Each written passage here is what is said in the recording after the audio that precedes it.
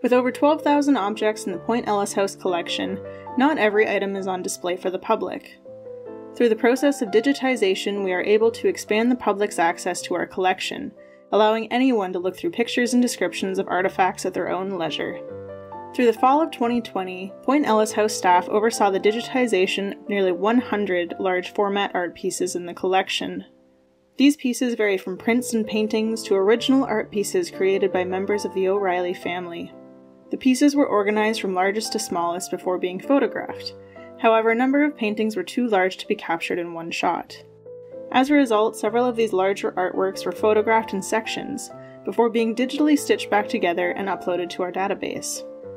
Staff at Point Ellice House are constantly working to make sure that the collection is cared for, and one way that we accomplish this is through rehousing. Rehousing is an effort to improve the storage of a collection and minimize the deterioration of artifacts. Recently, we rehoused our extensive collection of newspapers and magazines, as their previous storage conditions were not up to archival standards. The process of rehousing these newspapers and magazines began with the removal of plastic packaging. Then each issue was wrapped in acid-free tissue paper and placed in a labeled archival-grade box. Through these efforts, future researchers would be able to access these resources and contribute to greater knowledge about Point Ellice House and Victoria. These digitization and rehousing projects are important because they provide care for the collection and make items more accessible to the public.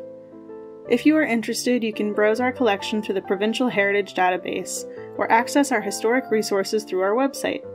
If you'd like to keep up with our ongoing conservation projects, please subscribe to our channel and don't forget to like this video.